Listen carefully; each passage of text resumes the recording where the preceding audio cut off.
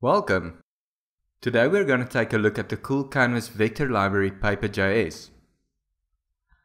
As an introduction, I would be hard pressed to explain it better than its website, so I'll paraphrase a few quotes for you.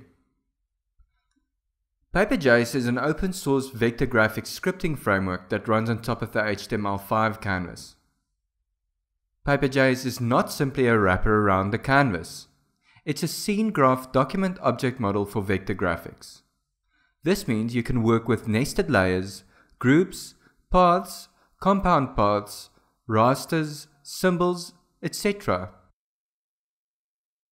It also includes PaperScript, a simple extension of JavaScript, allowing the scoped execution of scripts without polluting the global scope, the execution of multiple scripts per page in their separate sandbox scopes, while sharing the library code and adding support for operator overloading to any object. To take PaperJS for a spin, we're going to build an animated tag tree logo using PaperJS. At the end of the screencast, we will end up with exactly what you see here. We will also make sure that it renders correctly according to the size of the window, which is a huge benefit of working with vectors.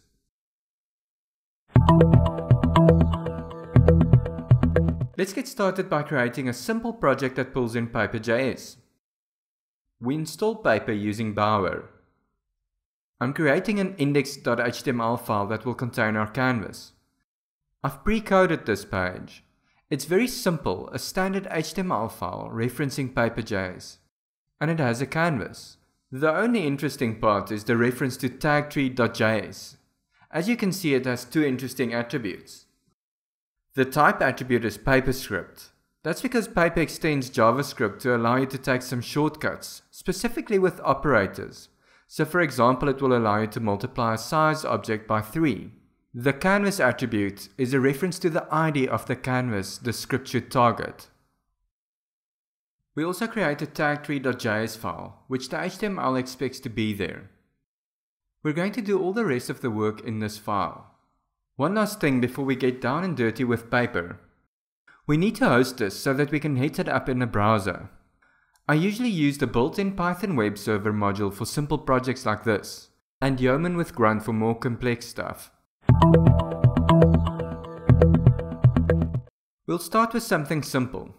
We're going to code up a rectangle, which is basically a collection of point and size objects, which is used by a specialized path object, which knows how to use the config to render a rectangle to the canvas.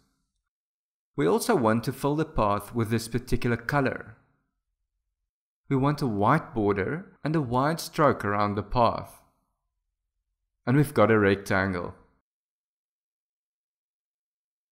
Now let's rotate that path by 45 degrees so that it looks like the logo in the final product.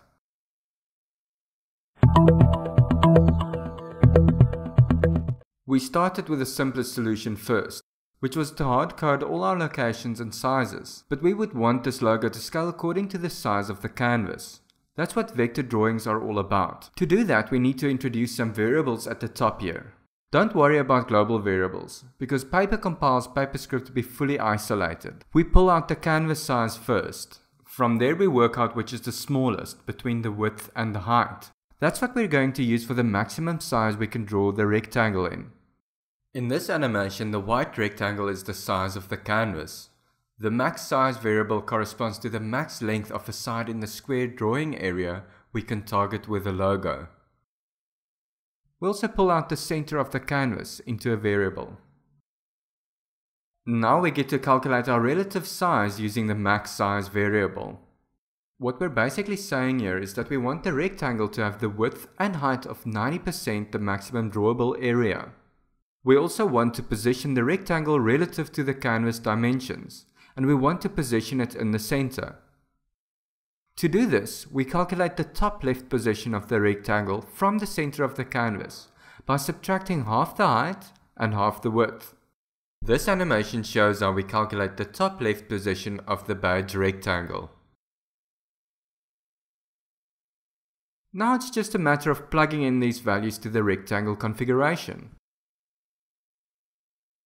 It's a bit big for our view, but I did that on purpose. I wanted to illustrate the power of working with percentages, because when I change it to 60% now, it scales nicely. The stroke is still hard-coded, so let's make that relative. That looks cool.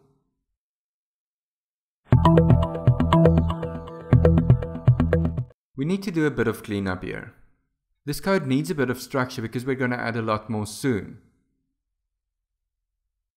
Let's introduce a bit of OOP here.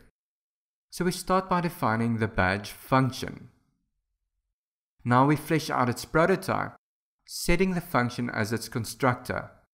We'll move the drawing code to its draw function. So we copy all the stuff directly into it. Let's return the badge object from the draw function. It lends itself to a more fluent interface, as you'll see a bit later on. Now we can construct this badge object and call the draw function on it.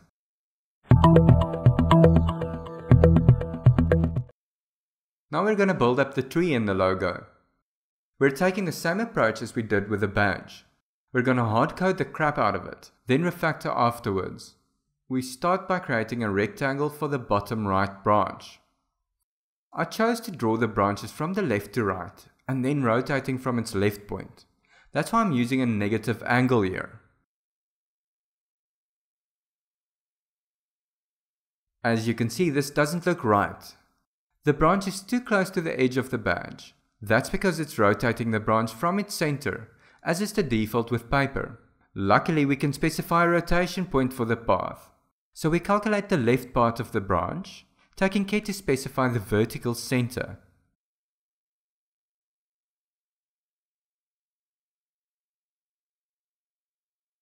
That looks promising. Let's test this code to see if we can use it for the other branches as well.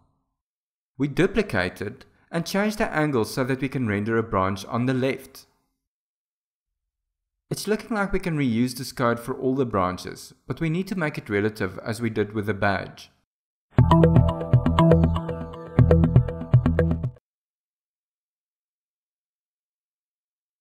We want to render the branch in the center of the badge, so it makes sense to make the badge's path available to the code on the outside.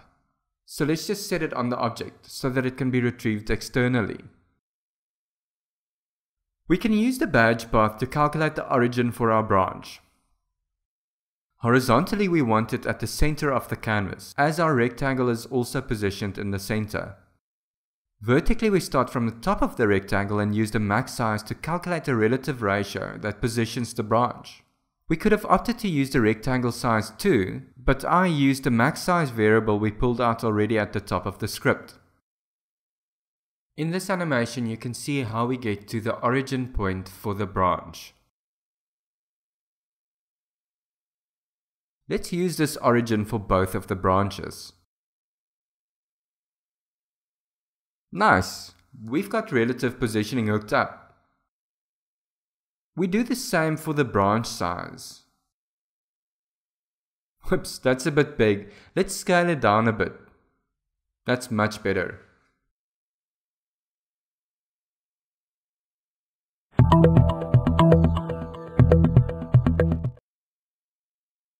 As we did with the badge, we want to refactor this code and create a branch object which we can reuse for all the branches. So we do this using the combination constructor prototype pattern again. This time I want some arguments available to the constructor. On our object, we want a draw function, exactly like the badge object earlier. Okay, let's start pulling out some variables from the args, which we'll use in the object later on. We want a relative size, a relative origin, a position, right, left or center. We also calculate some variables we're going to use later on.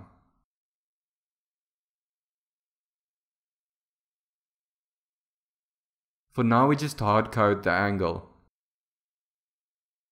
Let's take what we've learned earlier and flesh out the draw function. We calculate the origin, targeting the horizontal center and a relative vertical value based from the top of the badge by utilizing our relative origin argument against the max size value. We construct our rectangle using this origin, and a relative width we get by multiplying the relative size parameter with a max size variable. We construct a path from the rectangle config. We rotate the path from the middle of the left edge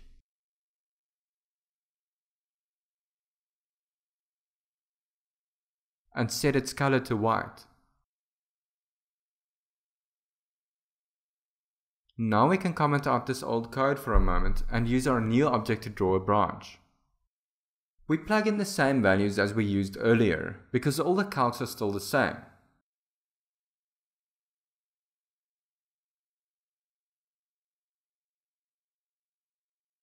That looks promising.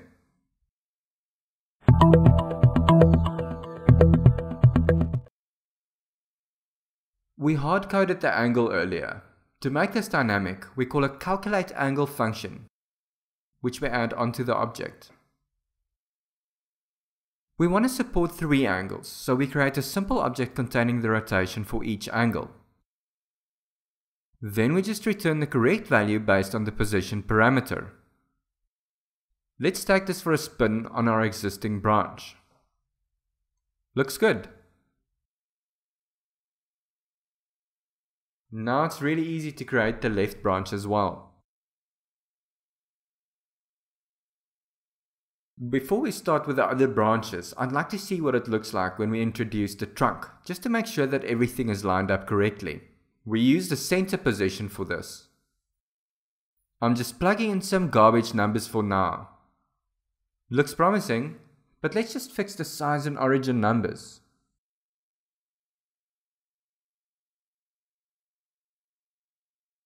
Now it's looking perfect. I'll just copy in the rest of the branches. Great! As you can see here in the code I copied in, the top branches have a color parameter, but we don't cater for that yet. Let's fix that.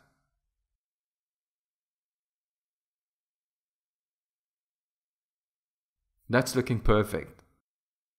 And it even resizes according to the canvas size.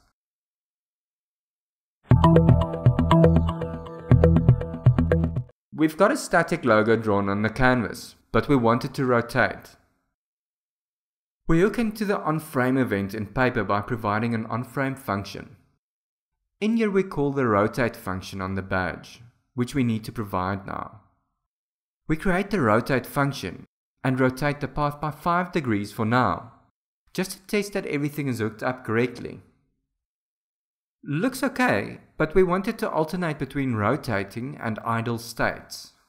To facilitate the different rotation states for the badge, we're going to introduce a really simple state machine which we specify in the constructor function. We start with the idle state. We want it to stay in the idle state for 150 frames, and we want it to go to the twirling state after it's done.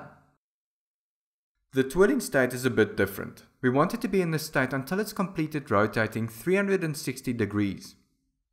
We want it to go to the idle state once it's done, and we want it to rotate 5 degrees per frame. We've got one last thing to do in the constructor function. We set the default state to idle. We need to change the rotation function to work off the state machine we set up. We want to keep track of the number of frames we've spent on a state, so we ensure that the state has a frame count, defaulting it to 0. Now we increment the frame count for this state. We check whether we should rotate the badge in the state by seeing if it's got an increment variable. If it does, we rotate the badge by the increment value. In the same way we stored the frame count on the state, we also want to keep track of how far we've rotated it. So we make sure that the state has a rotation value, defaulting it to 0. We increment the rotation value on the state so that we can keep track of it. We also want to know when to exit a certain state, so we call a function we'll code up now. Let's call it isLastFrame for current state. If this function returns true, we reset the frame count and rotation for this state, and transition the state machine to the next state by setting the current state on the badge to the target state of the current state. Let's flesh out the function that figures out whether we should transition to the next state. We've got two ways to check this, either the number of frames we've been in a state, as is the case with the idle state, or the rotation that has been applied in total while in a state, as is the case with the twirling state. Great, as you can see it alternates between the two different states quite nicely. The transition between idle and twirling is a bit jerky though, so we're going to utilize the state machine to remedy this. I've copied in my final config for the state machine. As you can see, it now has 4 states. In addition to the idle and twirling states, it now has easing in and easing out states. When it transitions from idle, it will rotate for 20 degrees, 1 degree per frame, before it starts rotating at 5 degrees per frame in the twirling state. When it transitions from twirling to idle, it will rotate for 20 degrees, 1 degree per frame again. Nice! The easing made the animation look 100 times better in my opinion, but that's just me. And that's it for this screencast on PaperJS. After playing around with Paper, my key takeaway was that it's necessary to utilize OOP constructs to keep the code clean and flexible. Until next time!